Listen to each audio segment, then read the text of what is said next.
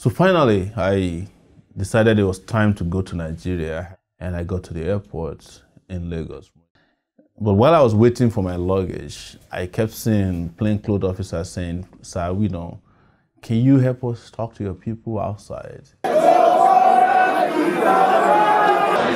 are a lot of crowd waiting for you outside, and they have banners bearing "Sowore for President." What is your impression about them? I haven't seen the crowd yet, so until I see them, I can't form an impression as well. And it soon dawned on me that there's a huge crowd waiting outside. But yes, I knew that friends and enthusiasts wanted to organize an arrival ceremony for me, but I had no idea that it would be thousands of people. We walked out of the arrival hall, and I was confronted with this. Nigerians, young people in particular, with placards, and they just practically snatched me from the exit, because I knew at that moment that we had to do this, that Nigeria was ready for a new level of revolutionary politicking. I opted not to have a speech at the airport because I knew that the airport could easily have shut down. So we went into Lagos, followed by thousands of young people, until we got to Gani Fawemi Park in Ojota in Lagos, because Chief Gani Fawemi is actually one of my greatest heroes. And we have all of you, young people, who are capable of governing states, local government, who are capable of becoming senators, who are capable of becoming House of Rep members, better than all these lazy, mediocre people. We must take it back and take it back now. Everybody that can just kept asking, let's go now. Let's take it back now. We then set up a town hall meeting for Ibadan. When we got there, we just couldn't believe how many people were waiting. The hall, which was supposed to take about 700 people, had over 700 people sitting and under 300 people standing.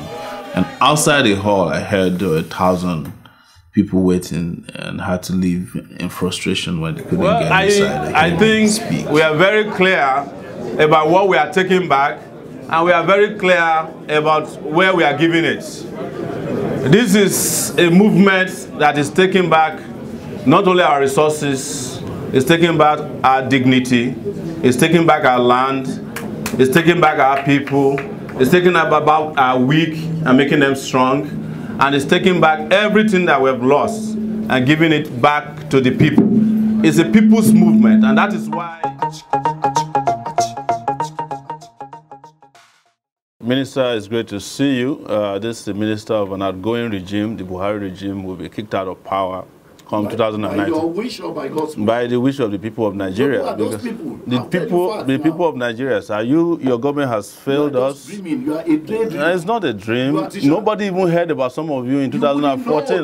No, because you are inconsequential. I am consequential because I not consequential. You are rubbishing my generation by saying that I'm inconsequential. You are a daydreamer. If you are just joining us, you are a daydreamer. The Nigeria of the future is for dreamers like me. Yes. It's going to be for dreamers like me.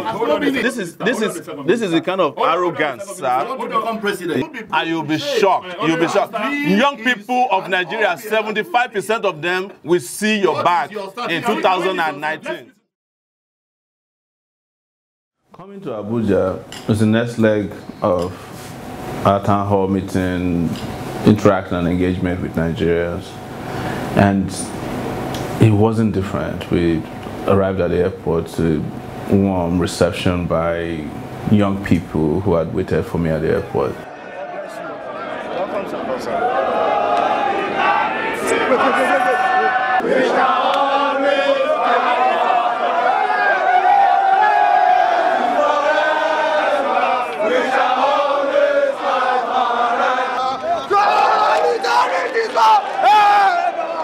The reason is simple.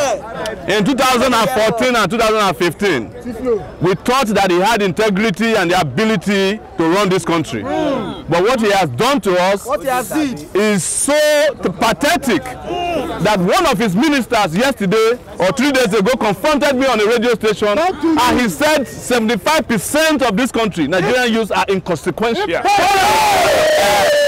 So our arrival in Abuja today is a consequential takeover of the federal capital. And up from there, we went for another town hall meeting. But we have acres of manifestos that have been given us, promises. You can find them anywhere.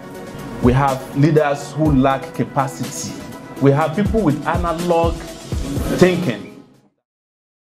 The kind of political consciousness that you are seeing today amongst even young people who usually are complacent, they come from the context in which these stories are written, because they need very solid evidence to show that a story that I've read is actually doing damage to society, either politically, culturally, socially, and in every ramification that you can think about.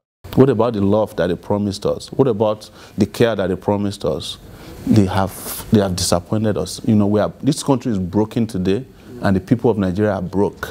I do not believe that the people who are proposing restructuring are honest. And that's why the first restructuring that has to happen in Nigeria is an economic restructuring of the country, where people actually enjoy the resources of their country. After Abuja, I decided that we should go to Kano. And the reason we went to Kano was because everybody said Kano was no-go area.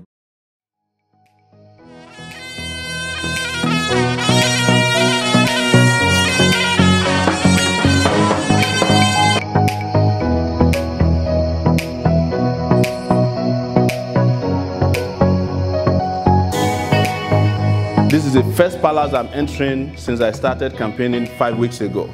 You have shown yourself to be a disruptor. You have disrupted the economic system in this country by putting away people who were thieves in our banking system. I also want to disrupt the political space in Nigeria. I am running to become the president of the Federal Republic of Nigeria in 2019. And I want to start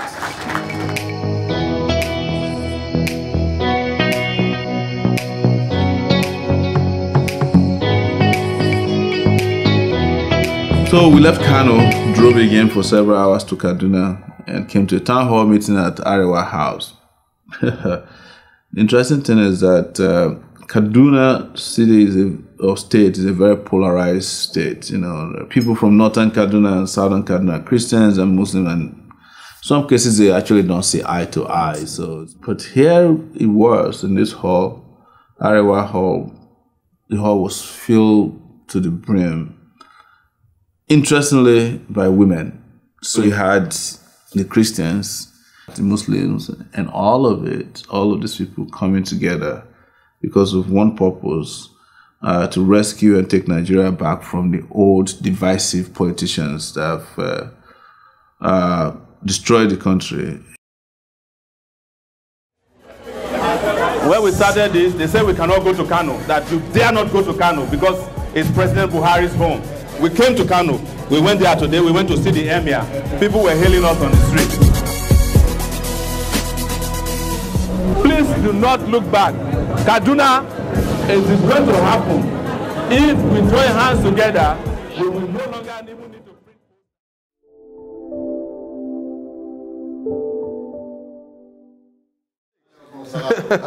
Assalamu alaikum. It's a pleasure. Well done, sir. I can understand.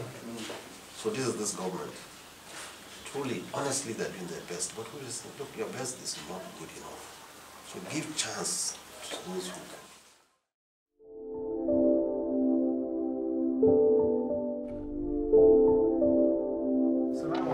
Assalamu alaikum, sir.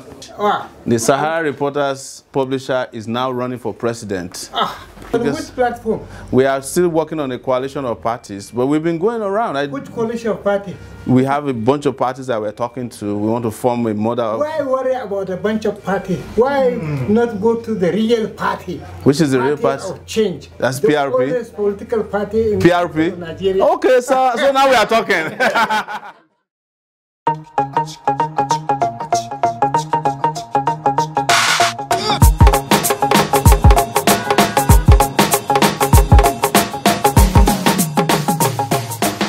So we're just coming from Penn Cinema area of Agege.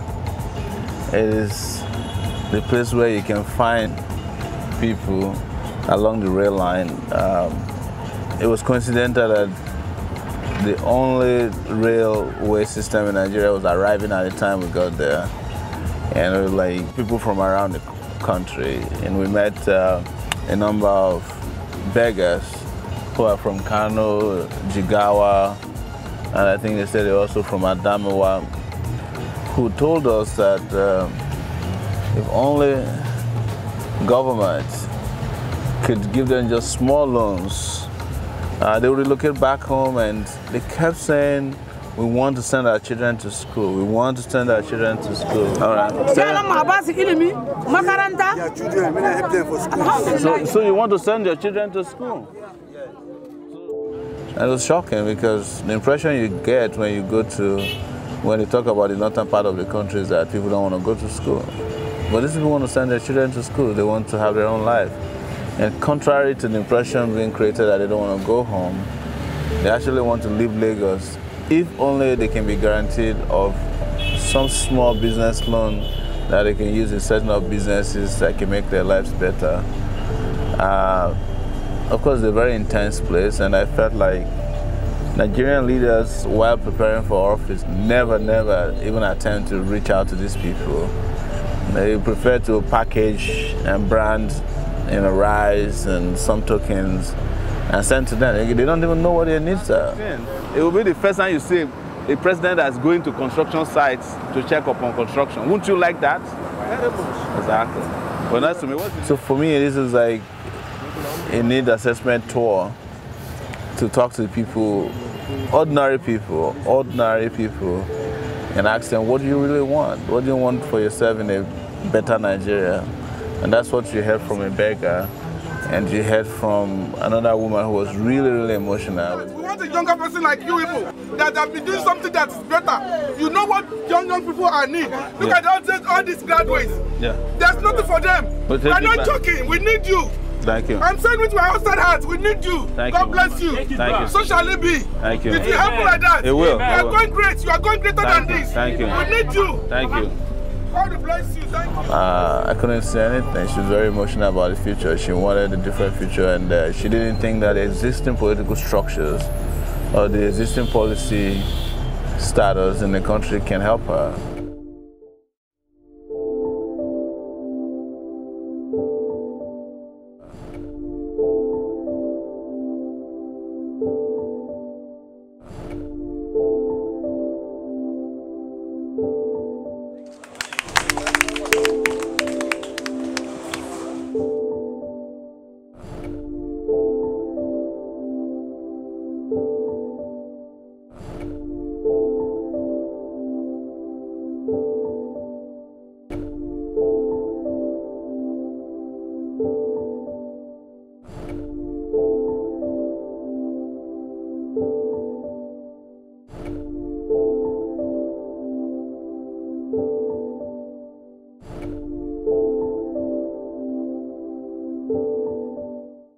By the way, young lawyers, be prepared for the job of being prosecutors to the Federal Republic of Nigeria, because there's going to be a lot of prosecutions to be made over the destruction and the stealing of our national commonwealth. Thank you very much. I'll see you 2019. But before we went to Owerri, we had some encounters. We went to eat at a place in front of ShopRite in Lagos, and as we were eating there, a lot of young people who had heard about our campaign and my person would milling around us. They were asking questions about what the plans were for Nigeria in the future under a Sowore presidency, and we're talking. And my life is so frustrating. Yes, I'm living a miserable life. How do you survive? The chief security officer came charging at us. Why would they stop what is doing? So what? No, you can't stop. No, this is a public place. These are Nigerians. And I said to him, I said, this is a place maintained by public patronage. Why are you so aggressive? Well, it's obvious that he wanted to do what Afrobeat musician Fela Kuti used to call power show. And the power show he did, before he knew it, he had called the DPO of a nearby police precinct, and they sent policemen to arrest us. Don't listen to me. Because you think that the Nigerian police is the police of yesterday where people can just ask them to do whatever they like. And journalists can't do their job. And then you broke our camera. When we are exercising our right, and you go and bring a police officer who doesn't know the difference between a private space and a public space. There must be proper orientation and education of the police force. No police officer should protect a private interest over a public interest. Never. My lawyer actually works for my opponent. My lawyer works for Buhari. We're headed back on track on the campaign trail again. It's just a short police issue. It's resolved. There's no reason to be afraid, no reason to fret. Take it back. Take it back.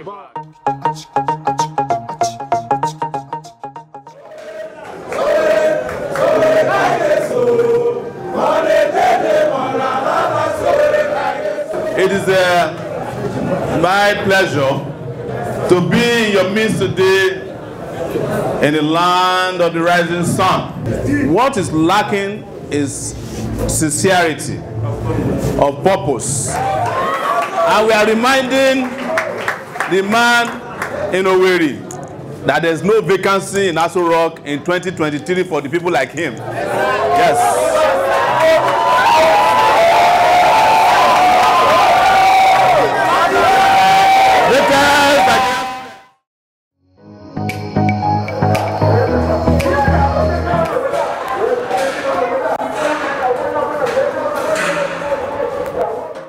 I will not be the president that is commissioning a model of a second Niger bridge or the picture of a second Niger bridge. I won't even come and commission the bridge. I want it to be completed and you start riding on it. That's the commissioning of it. Take it back. Take it back.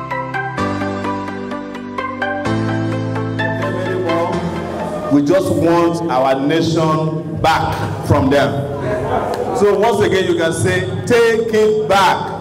Take it back. I want to hear you. Take it back. Hear you. Take it back. Hear you. Take it back. Hear you. Take it back. Take it back. Thank you. Take it back. See. Take it back. Take it back. Thank you. Take it back. See. On that day, we are going to make a generational statement that the young people of this country are tired and no longer accepting of the kind of leadership that has put us down for the last 58 years of Nigeria's existence.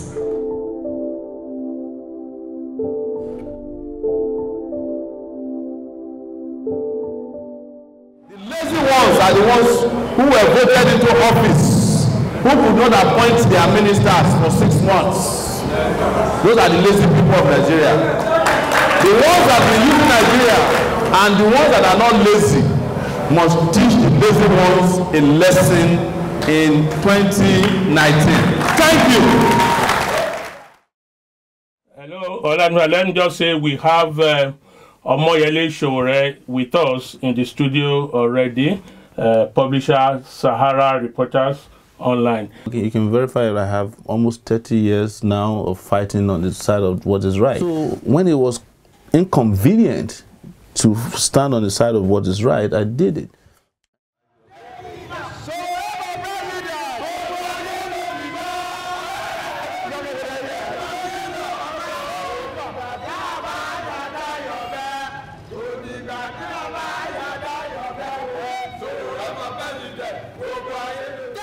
Last thing I did was to go to my hometown, Kiribo, and this one got to be the craziest. I've never seen my hometown lit up like that before. Ulu Kiribo, tó bá dà ọdún ẹwà àti lẹ́yìn ọdún ẹwà.